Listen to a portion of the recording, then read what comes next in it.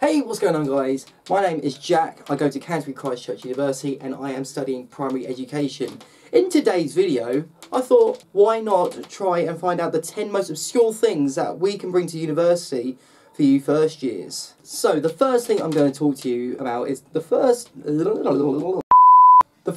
on the list is freezer bags. What the freezer bags can be used for, if you haven't got any room in your freezer, then you can open up a freezer bag and put all the remaining contents into one of these and then slightly put it in like so. And in that way it compresses everything in there. Item 2 on the list, Sharpie pen. Now, what are Sharpies good for? Well, they're good for item 1, the freezer bags, or for anything else you want to write your stuff on, such as plates, cutlery, freezer bags, any sort of thing which belongs to you. I even wrote mine on my washing up liquid because I didn't want anyone touching it. Next item on the agenda is the flip-flop, or like sandal type thing. Reason why you need these, well, if you're going to be in a communal bathroom or shower room in your accommodation as a first year, you're going to need one of these to protect your feet from all the muck that's going to be all over the floor. I mean, I'm not in my accommodation at the moment, but I'm sure that if you went in there, you'll know exactly what I'm talking about. So, bring one of these just in case. Extension cable. Most people always forget to bring one of these into their accommodation because they think there's enough cables, there's enough plugs. Nah. There's about, I'd say, maximum 4 plug sockets in each room. Just make sure that it's all safe and make sure you get at least 6. I got a 6 one and it's perfect for like my games consoles, PC, all my charging ports and everything like that.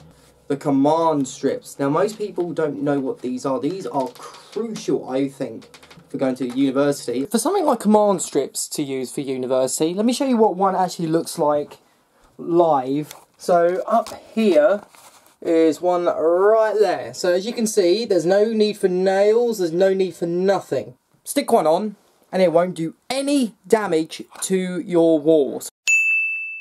So I'm just going to change my clock now because it's 1 hour. Unfortunately, it's 1 hour behind. I'm just going to stick it on like so.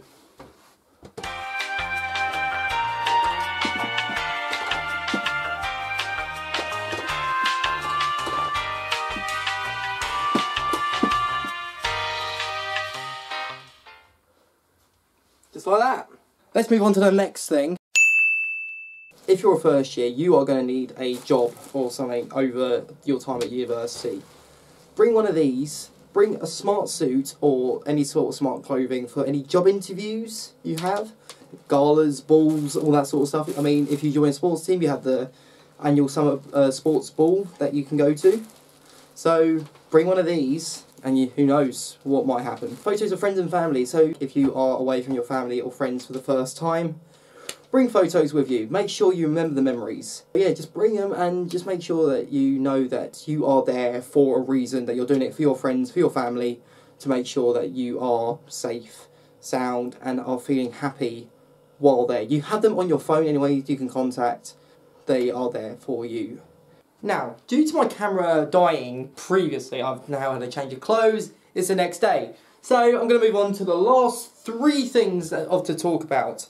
Next one was sellotape. So sellotape is used for mainly sticking stuff down.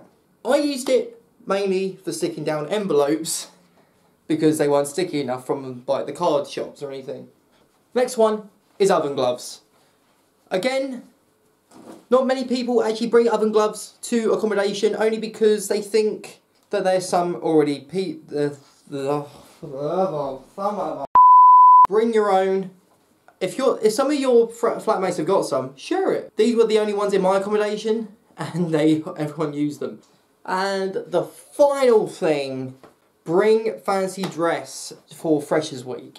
The main thing that you can possibly bring to university is a good attitude to learn. You are going to university not just for the social aspect, you are going to university to learn, to gain a degree in your chosen field of study. You need a lot of folders. Like, I've got it right here. I just bought a new one for my course. But still, we're not going to go there. That wasn't really helpful. But anyway, thank you very much for watching this little video. I'm hoping you have enjoyed it.